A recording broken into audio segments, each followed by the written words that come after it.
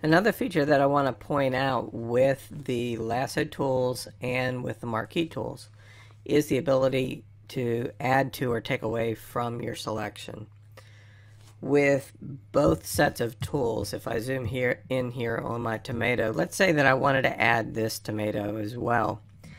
If I hold the shift key down, you'll notice that a plus sign appears next to the polygonal lasso tool, and I can just start clicking around this tomato.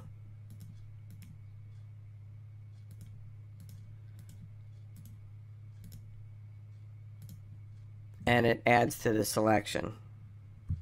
Okay, let's say that I want to remove, for whatever reason, a square from the middle of the selection that we currently have. If I hold down the Alt key, or on a Mac the Option key, you'll notice that it turns into a minus, and then I can just draw a rectangle or a square.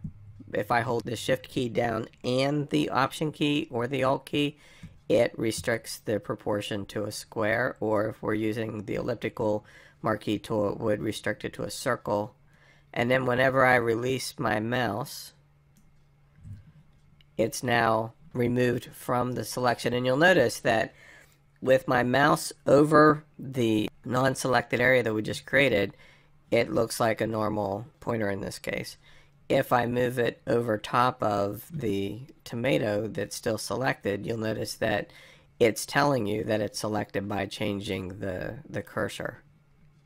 Okay? The other option that I want to point out here, in addition to adding and subtracting from your selection, is there's a number of tools that work together with selections, and it's under the Selects menu bar here.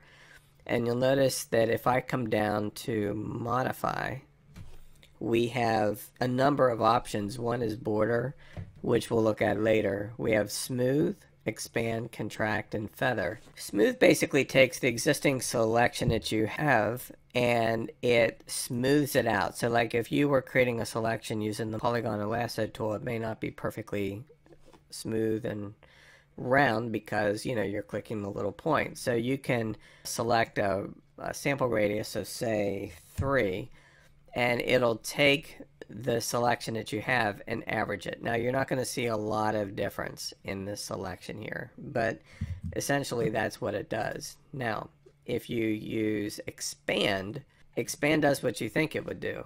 So like let's say that I want to select this tomato, but I want to broaden the selection by say 5 pixels for whatever reason. Expand selection can come in handy if you're creating say circles within circles or something like that.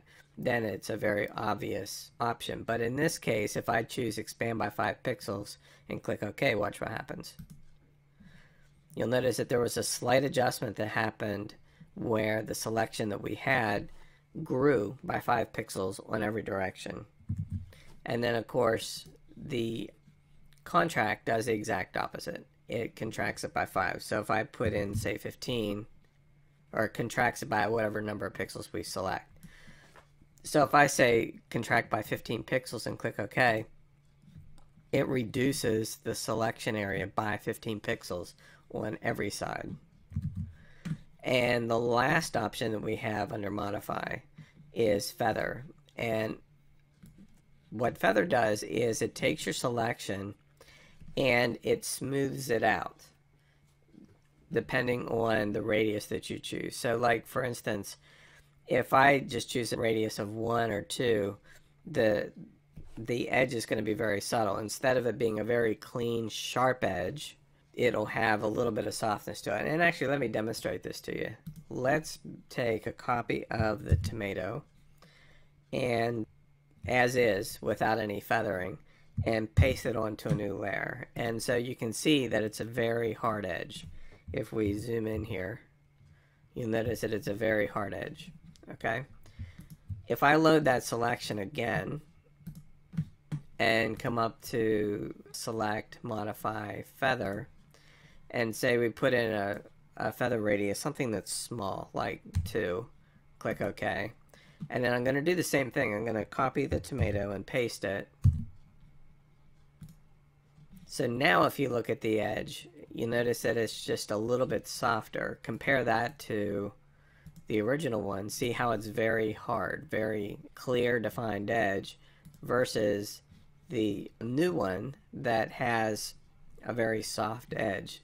Now if we take it one step further, I'm going to make this selection again, and we're going to turn on the tomatoes, and this time instead of feathering the selection to 2, we're going to feather it to 10.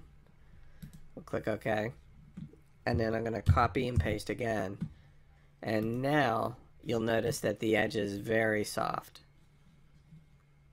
So it depends on what you're working on and wanting to select. Very often, if I'm pulling an object out of a photograph, like we're doing in this particular case, I usually feather every selection at least 1 or 2 pixels. It just removes that harshness of the edge.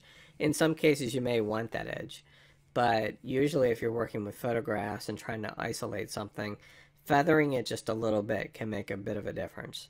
Okay, so you want to keep that in mind as you're working with your selection tools.